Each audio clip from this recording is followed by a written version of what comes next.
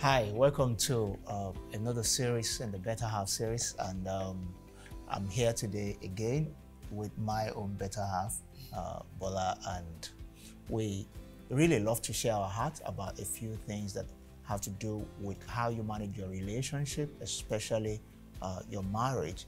And we've been dealing with the A, B, C of relationships. And Bola, you want to give us a review? We've done A and B. What's that Yes, about? A and B. Yeah. A was authenticity, and B was belief systems. Authenticity simply speaks about how it's critical for you in any relationship that you want to succeed in, to bring your full self, not to hide parts of yourself away.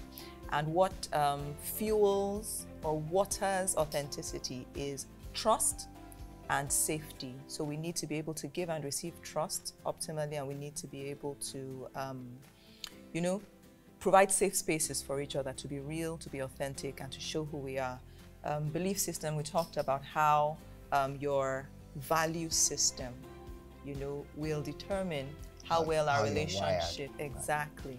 And when we understand that there's a reason why you do the things you do, there is an operating system, that defines why I do the things I do, why I say the things I say.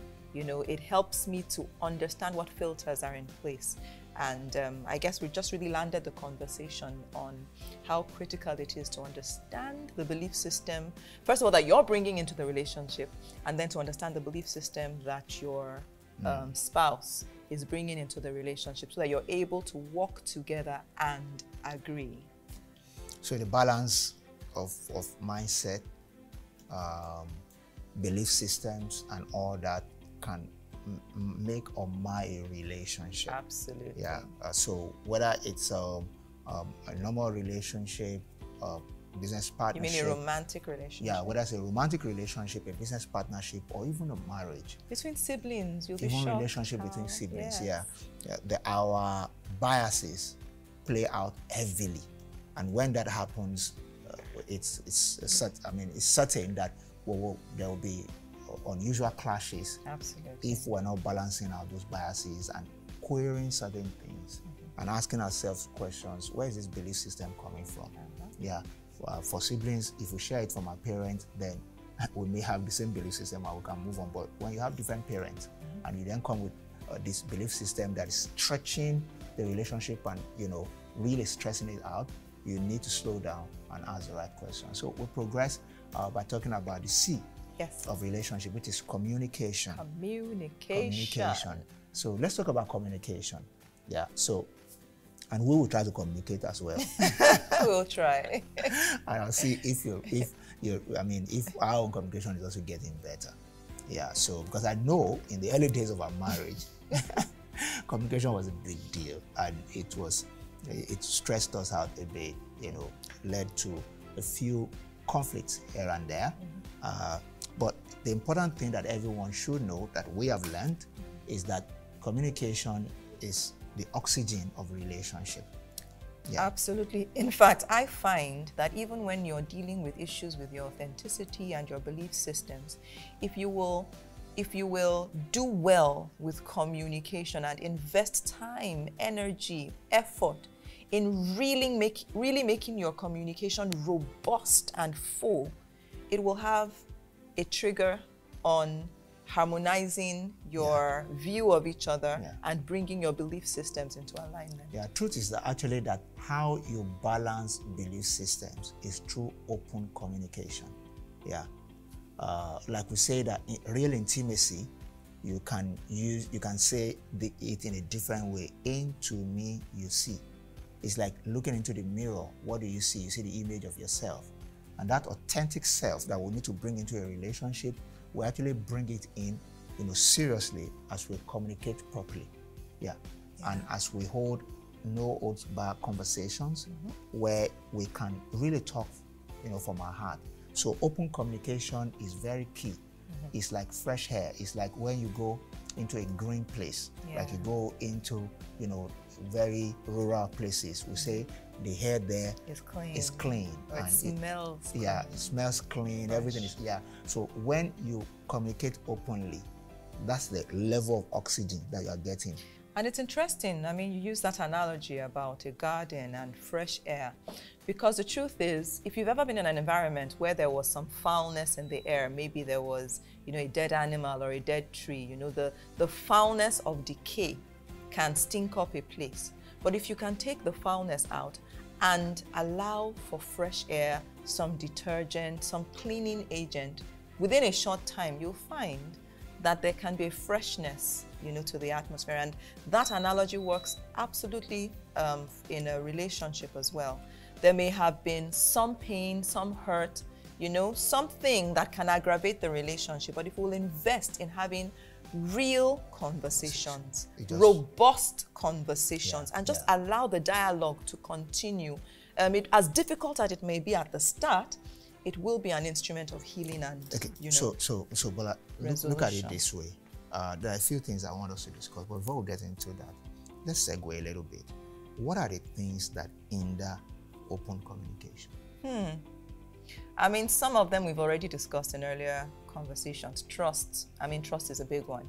If I cannot trust, you know, that you will honor what I'm saying to you, or value or validate, in some cases, what I'm saying to you, it's difficult for me to continue, you know, to be vulnerable. Yeah. So it's interrelated, you know. The more authentic I feel I can be with you, the more open I am with my communication. So trust is a big deal. Trust is a big deal. Obviously, when it comes to things that hinder open communication. But I think hurts and you know, and animosity and all that is also a big deal, because we live in a time where a lot of couples now find it so easy to keep malice with each other, and they feel like we can continue to sweep the problem under the carpet, just avoid each other. And some people also say it's a good coping mechanism, where if you keep avoiding each other, you're not talking and all that, at least we're not fighting. I mean, it's instinct. We're all built to run away from pain. Yeah. You know, that's our instinctive response. But when we want to build a relationship, what we then need to do is to short circuit that natural inclination and insist that, look, there's a better way.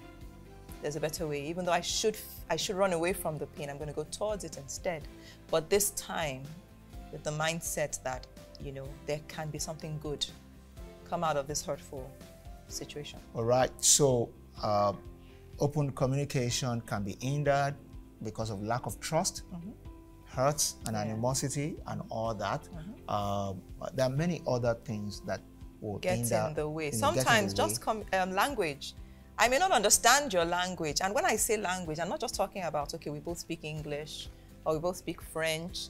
We can be speaking English to each other and we're still not speaking the same language. Yep. Yeah, that's true. So there are many things that will hinder open communication. And if right now you're struggling with communication in your marriage or business partnership or, you know, work relationship, I think you should ask the right question. What are we really dealing with? What is hindering open communication? Is it trust? Am I bitter? Am I angry? Because when you are bitter or angry and all that, you don't want to talk to that person. And the more time goes over that, the more you have gaps in your relationship, because there are things that have happened over time while you're keeping quiet or you're managing information that will haunt your relationship later in the future, because it creates gaps. So that's why, for instance, in the Bible, it says, be angry, but do not sin, and let not the sun go down on your wrath. And what does that mean? It means you have the right to your emotion, but don't turn that to malice. I'm angry, I can't talk right now.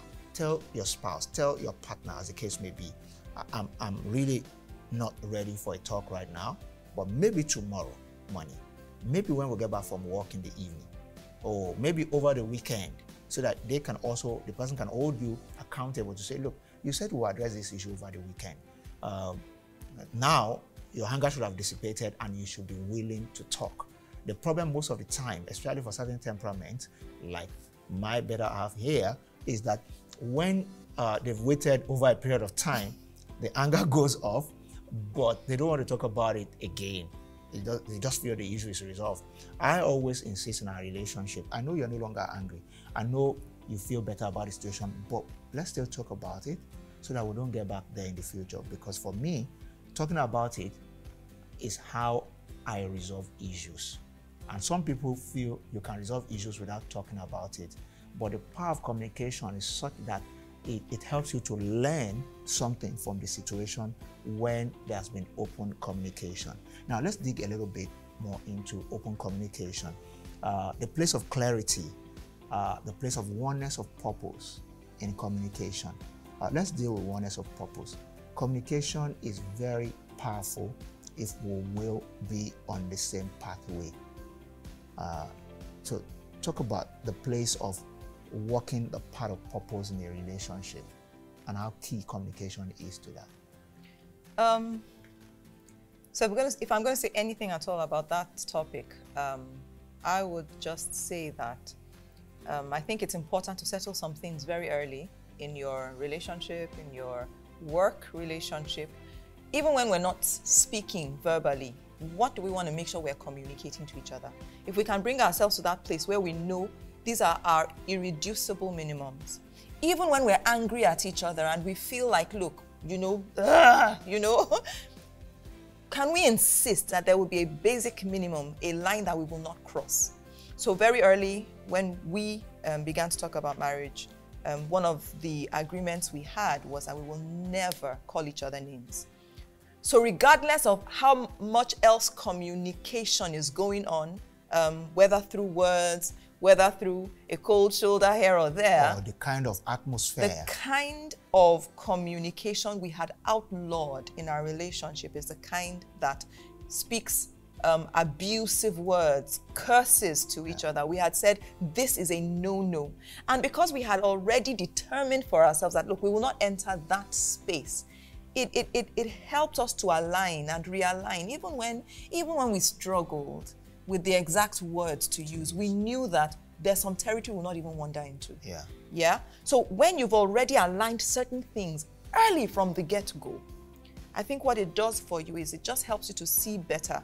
Even when you're trying to adjust, your lens and, okay, we're not quite clear on what, we're trying to communicate. The fact that you've already determined some things from the beginning, it kind of sets the tone, I think, and it helps you to align better. Yeah, I agree with you, and it's been a lifesaver in our own relationship, notwithstanding how the atmosphere, Let me make you laugh.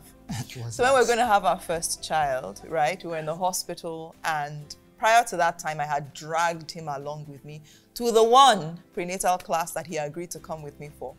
And it was the class on birthing. You can imagine. They showed my husband a birthing video, and he came home with me that day very sober. I was wondering what was playing on his mind. And he said, sweetheart, I will follow you. I will go with you into the birthing room, but you have to make me one promise. Please don't abuse me. Please, he said, please don't abuse me. I can never forget. I tried. Don't ask me if I abused him during the birthing eventually. I tried. I said, Holy Ghost, help me. You didn't abuse me. You know, in that video, they showed so many, mothers where that are cursing their husband for putting them through those kind of pain, and because we have outlawed abusive words and curse words in our relationship, I had to beg her, don't use that as an opportunity to be abusing me. Because we are in pain, you wanted to give birth and all that. So that was good. It was good that you remembered that. But you see, notwithstanding the kind of situation that you find yourself, we've counseled so many couples where one spouse will say, look, I just cannot forget. Yeah. The kind of word you used. Yeah. How you spoke to me. Words can be acidic, as in toxic. Can be very deep. Yeah. And it hits deep into the fabric of people's heart. And once spoken, you may not be able to recall. You can recall an email, but you may not be able to recall word that you've spoken out. And that's why we need to be careful when it comes to communication in our relationship and the kind of words that we allow to come out of our mouth. The balance to it, of course, is that while you need to be very empathetic, about the words you do use on your spouse, you can't be so careful that you refuse to touch on real issues. right? Yeah. So there's a balance to it. Well, language matters. Language matters. Yeah. The way you communicate matters. Yeah. You know, you square your shoulder somehow and you don't know what it's saying because you're not seeing it. Yeah. But you need to be mindful of So all that takes us, as we start to wrap up, that takes us to elements of communication. You know, we say in communication, the word that you use is not as important sometimes as your tonality, your tone of voice, way you say and your body language, which is they communicate more. The percentage, as in, of communication that body language and tonality takes is way higher than the word. Like I can tell you now, as we're here, that you watch it. You know, Right. you know, I can tell you that I can say something like you look good, yeah, and I can say you look good. Yeah, they mean different things. They mean different things. They mean different. Yeah, and I can say something smiling, and I can say something, you know, boning and not smiling and all that. So we just need to be to our communication. We need to be careful about how we allow things to play out when it comes to our body language, our tone of voice, you know, and all that in communication. There are things you will say that your spouse will read a different meaning to. It can take your relationship in the wrong direction. And we can spend the next 2, 3, or 4 weeks trying to recalibrate. Rather than going that route, I think it's better that you are careful about how you communicate. So clarity in communication is very important, and the use of words. But much more than that, the tone of voice and the body language. Yeah. One fail-proof method I will give you for communication is let the Holy Spirit temper your communication. There are times where there's really nothing wrong with what you said, but you just feel the Holy Spirit tell you know what, just go now and go and remediate. Go now, go and apologize. And the truth is, I've had those conversations with the Holy Spirit. I'm like, I said nothing wrong. I did nothing wrong. It doesn't look bad to me, but you can trust the Holy Spirit. You can trust that He knows what your spouse or your partner is pulling out of that conversation. You didn't intend to put out there. So critical in the subject of communication, let the Holy Spirit help you. Let Him help you.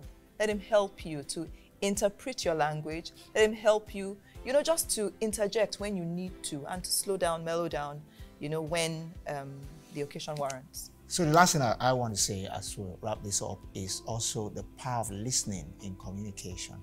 Yeah, I also learned this in marriage and in some hard way, because earlier on you just feel you know a lot, and you know you interrupt, you know you want to say a lot, but I realized that as I grew older in marriage that listening is part of communication, because somebody wants to, it's a big part of communication. Yeah, somebody wants to be sure that you are hearing them out, and that validates and gives a sense of belonging in a partnership. When someone does not feel heard, such a person does not feel a vital part of the partnership or the relationship. So if you are always the one talking all the time and you don't want to listen, and you don't come with a heart that says, look, I want to hear you out, I want to know how this is working with you and all that. Listening is a skill that has to be, you know, cultivated, and you can go online, Google listening skills and read through and all that. It will save your marriage. It will save your marriage and to save your partnerships. So I want to encourage you to please make up your mind that this season of your life, you're going to develop listening skills so that you can save your relationship. Final word, brother. Final word, communication. We can't talk about it enough. But as hurtful sometimes as your communication can be right now, I promise, if you'll engage it in a healthy way, you can get on the pathway of healing and wholeness. Yeah, you can get on the pathway of healing and wholeness if you will choose to communicate better. Make sure that your relationship, you don't want gossip that's talking to somebody else all the time rather than talking to the person you are dealing with. Make sure that you don't get you to malice, which is not talking to your partner or spouse for a long period of time just because you are hurt or something has gone wrong. address it, face it. Let there be open communication. It is the oxygen of the relationship. You don't want to suffocate your relationship to the point that it is not working again. It lacks the power to make things happen. And a relationship that will lead you to the fulfillment of your purpose has to be energized with communication all the time. Thank you for your listening attention. We'll be back on another episode of the Better Half series. May your relationship and marriages be sweet.